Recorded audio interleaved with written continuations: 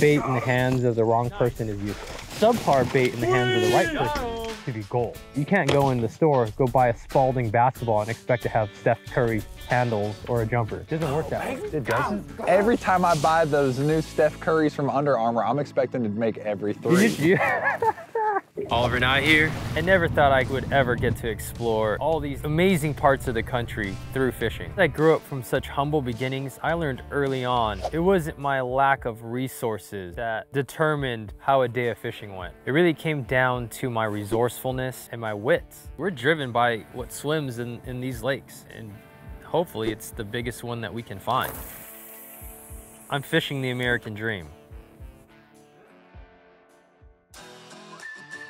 Well, we just made the drive up from Florida. We are now in the Smoky Mountains of North Carolina. This is a very special part of the country. They've got herring, they've got trout, and they've got big bass. And this is a place that I've wanted to personally explore and fish for many, many years. We're gonna squeeze in a couple days fishing with Austin Neary of Dreamcatchers Fishing. So I'm excited. Big Bass Dreams, Dreamcatcher Guides. Bro. It just sounds like it's gonna be mayhem. It's a unique place, you know, like we have lakes that are stocked with trout. We have tons of herring, big bass. This lake specifically we're on today has the North Carolina state record Smalley. Oh, word? Yeah, 10.8. Damn. Yeah, so we live in that kind of area where things could get freaky, but this lake specifically, prehistoric monsters in it. Hell yeah, this is special, man. I'm man. pumped. So what opener are you most excited for? Man, all of them. There's gotta be one that you're like, it's just setting up for me. Like seriously, like all of them. Like I spent a lot of time on a lot of different bodies of water.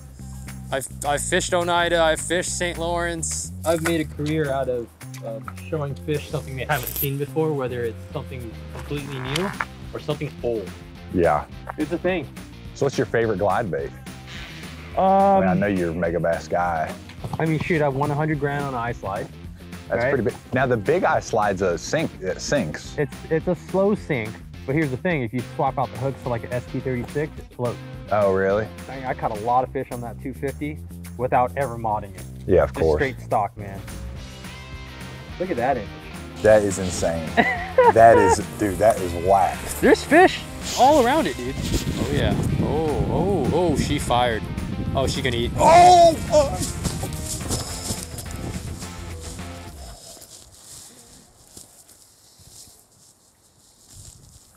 So who got you into the big bait game? Man, it was always around. The tackle shop that, you know, that was a mile from my house I'd walk to every day had the OG Castaic hard trouts in the case. Wow. $49.99. I sat there and just gawked at that thing forever.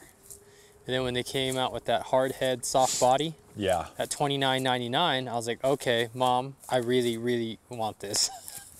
She's like, you're not gonna catch anything with that, it's huge. So, I mean, it's always been part of the culture down there since I started fishing.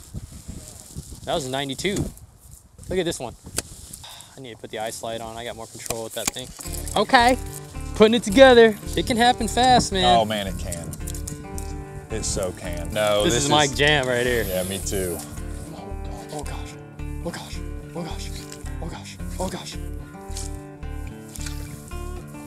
How did you not eat that? Dude, that was the biggest one of the day. You ain't shit. Let's say we move up to that pocket where there's actually fish. I'm game. Probably helps to have bass in an area you're trying to genuinely fish, right? Dude, this thing dances good. I'm blown away by it. I'm telling you, man, this thing's gonna get licked. You got him? Yep. You flip him, bro. Hey, check this out though. Bro, let's fucking go, baby! Yo, let's go! Ah! Bro, you just got done saying, watch this thing get crunched. Look at that stud. Put that bad boy in the box. Dang chunk. Ooh, son.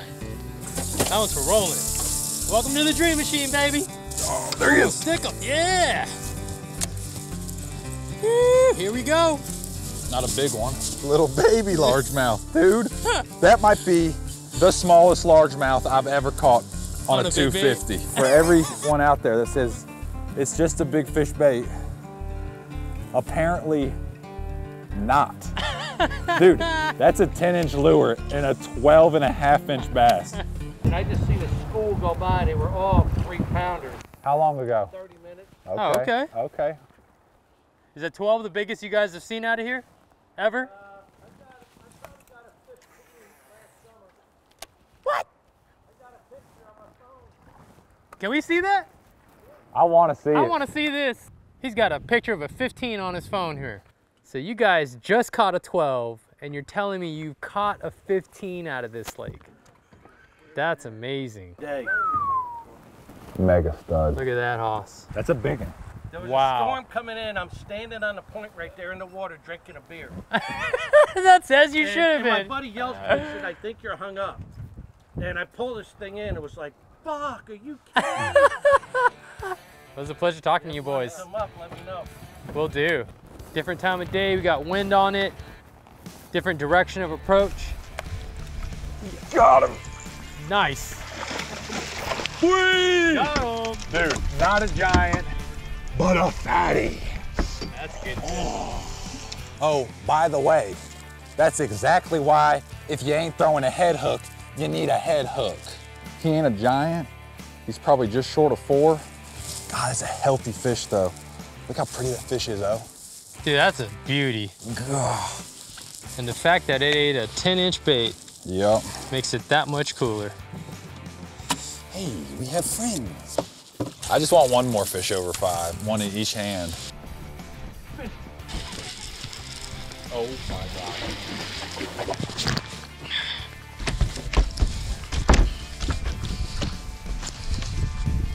Is this good? Are you kidding me? Is this good? That's what got it.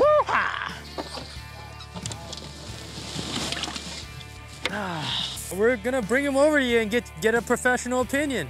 Okay. They're all kind of cookie cutters. That one's nice. This is 438. I'll take it. Sweet.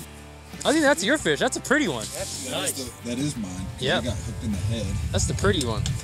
He was with the Falcons, was the center and Super Bowl team. You good? That's just awesome. It's so nice with you guys. Yeah, thanks for the scale, We just sis. talked 2 of the nicest guys I ever met. All right, boys. Appreciate y'all. That local culture is sick up here, man. You guys are good people. Better go get the ball. Man, that's a seagull. All right, so you've always wanted to get to the mountains of Western North Carolina. This mystique with it, what'd you think? You never know what to expect when you come into new water Yeah. and a new region and explore new cultures that surround bass fishing, like we experienced at the dock with the No you know, doubt. father and son duo there. Kinda The makes people you- are dope. Hospitality, man, Southern hospitality. It's a real is thing. born here That's what's up. with the big bass. It's amazing. I mean, dude, we're sitting here next to this creek, and every creek has got a waterfall on it. You know, we got TLC vibes, Yeah. and That's right. it's been a hell of a day, man. I've had a blast.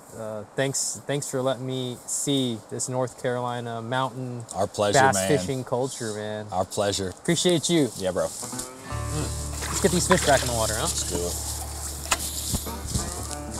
Oh, big baits, thick lines, medium weights. Hey, I'm proud of this. I mean, this is mountain fishing. That's cool, man. These are studs, though. These are beauties. Enjoy yourselves. Sick. Let's go, baby. Go.